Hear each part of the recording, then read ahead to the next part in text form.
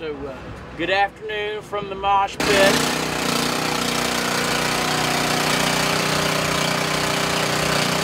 So, this is probably the 8th Cannonball mag I've timed up.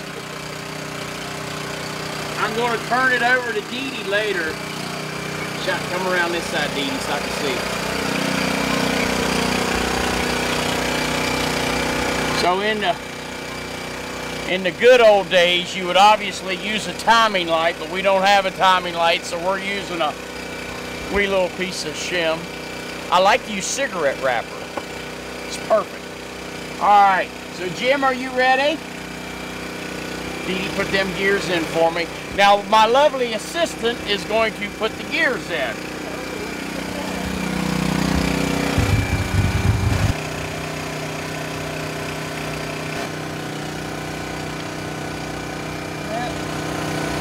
Got him?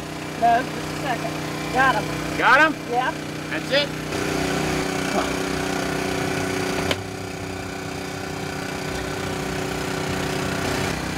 I think it's in the top. Is this the cap off this mag or not? That's the cap off the on the bike. And this mag is different. Okay.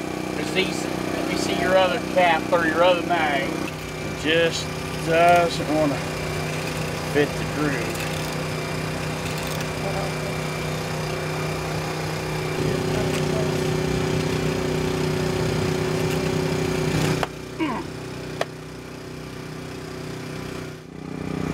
Patience.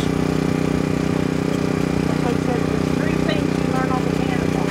Patience, patience, and more patience. I asked Frank Westfall,